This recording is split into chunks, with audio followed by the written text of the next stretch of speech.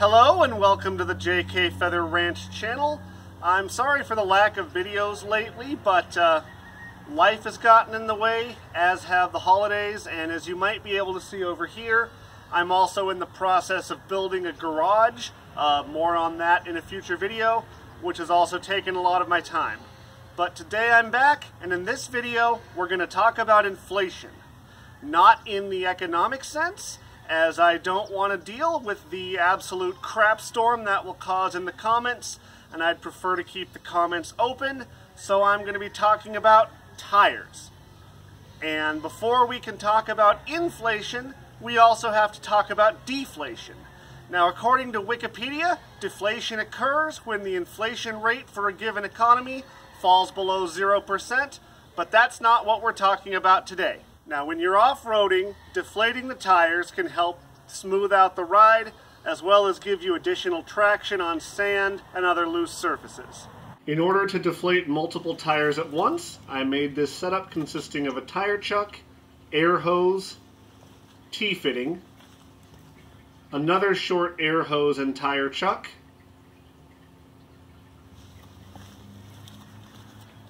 and another T-fitting attached to a pressure gauge and ball valve.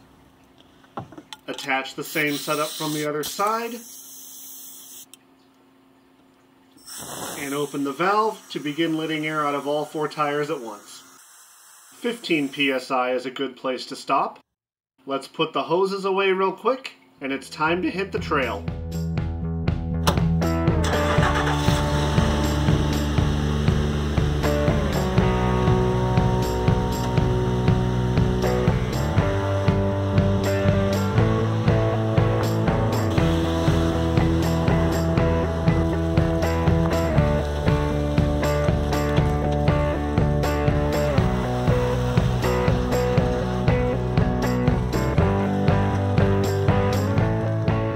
That was pretty hardcore, huh?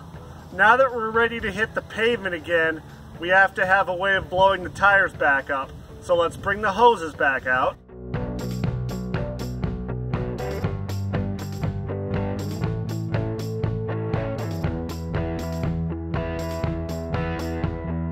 Now that we've got everything hooked up, we still need a way to inflate the tires.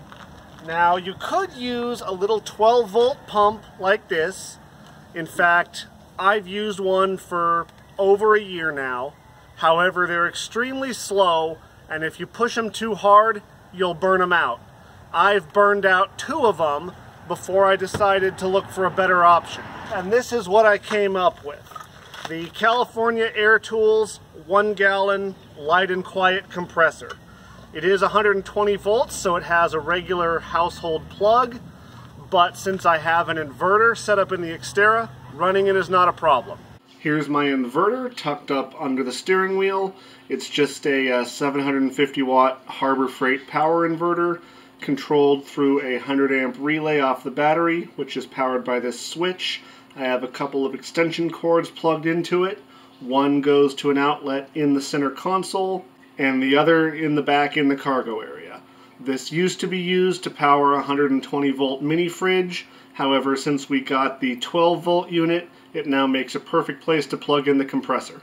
With the inverter turned on and the hoses connected, we'll start the timer, open the valve, and turn on the compressor. It's probably a good idea to have the engine running while you do this, but since I did install a deep cycle battery in a previous video, it works just fine even with it off.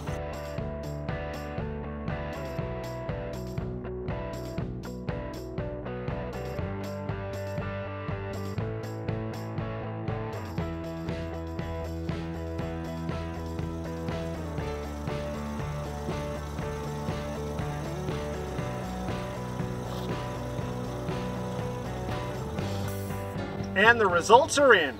As you can see, it took the little compressor just over 11 minutes to inflate all 4 32-inch tires from 15 psi up to 40 psi.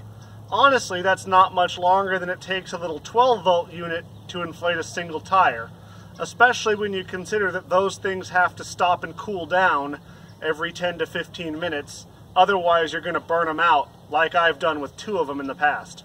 When not in use, the compressor is plenty small to fit in the back of an SUV or truck, and the hoses all fit in this bag here, so you're ready to go.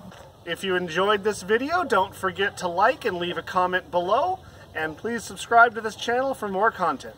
Thanks for watching.